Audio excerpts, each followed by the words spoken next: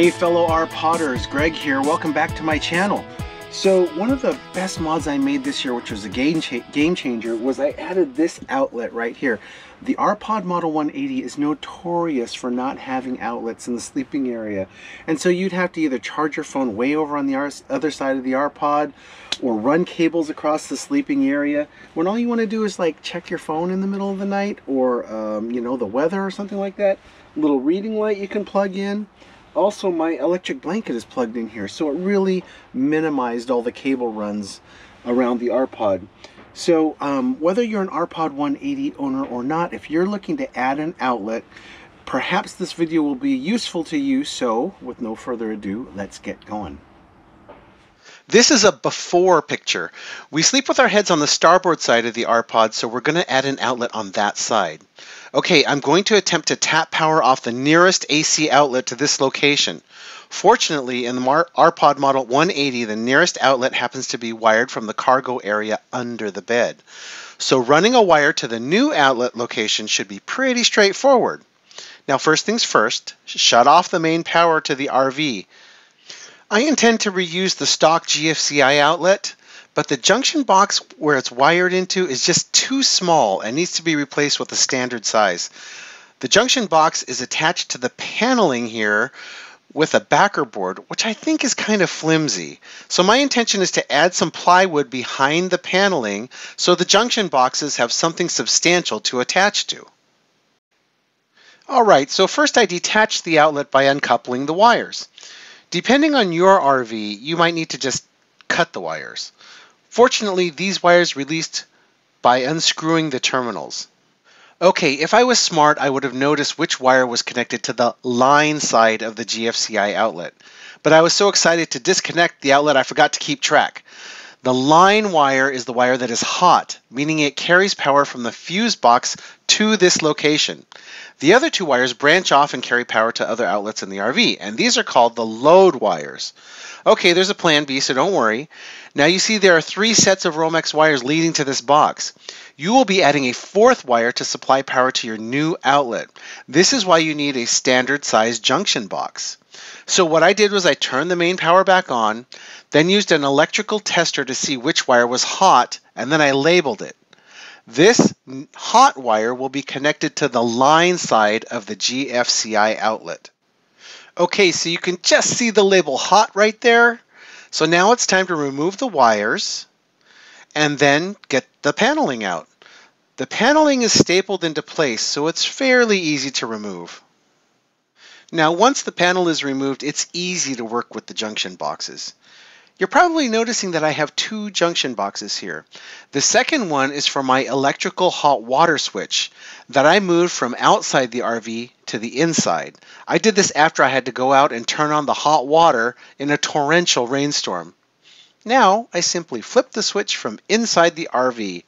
I'll put a link to that video in case you're interested in that mod also. Now my intention here is to use the paneling as a template to cut a piece of plywood so that both junction boxes are firmly installed and supported.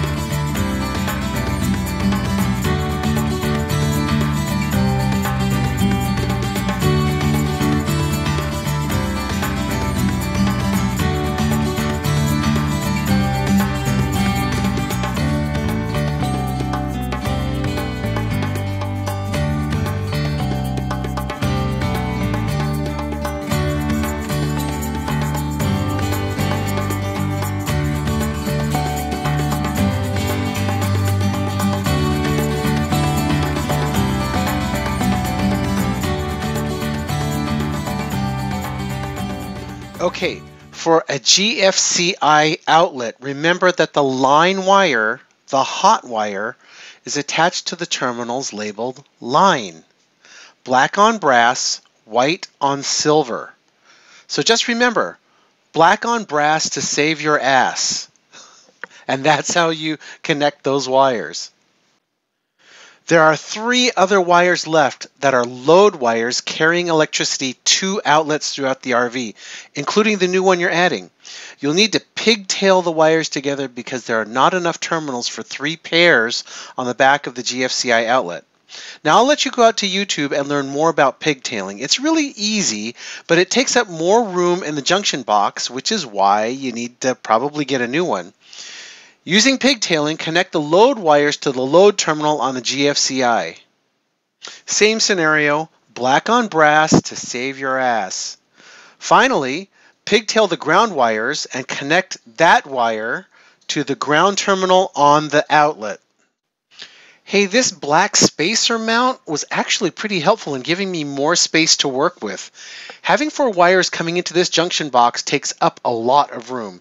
Okay, to see if everything is wired correctly, I turned on the main breaker and then went around and tested all the outlets. 2 orange lights means correct. Pressing the black button on the tester trips the GFCI, so I made sure that was working correctly also. I used my wire tester on the wire that will connect to the new outlet and made sure I saw 110 volts light up. Yep, this looks good. Okay, we're getting to the goal line. First, be sure to turn the main breaker off again so we can make the final connections. I picked up some plastic electrical conduit from the hardware store and fitted it into place, making sure I was accounting for the height of the mattress. Once I had all of that marked out, I mounted a wired mold box to the wall, painted the conduit, and ran the wire through before securing it all into place. Connect up your new outlet, remembering that black on brass bit. Note that I got an outlet that also contains 2 USB ports. Alrighty, time for the big test. I plug in my outlet tester and ta-da! It works! I press the black GFCI test button and the GFCI outlet trips and shuts off all power to all downstream outlets. And those are connected to the load terminals, right? Right. Okay, last thing to do is to put the mattress back and then enjoy another Pod Mod success. Hey, if you found this video helpful, be sure to do a retired guy a favor and subscribe. I'll be producing more content and you'll be notified as soon as it's published and on my channel. Till next time, see you soon.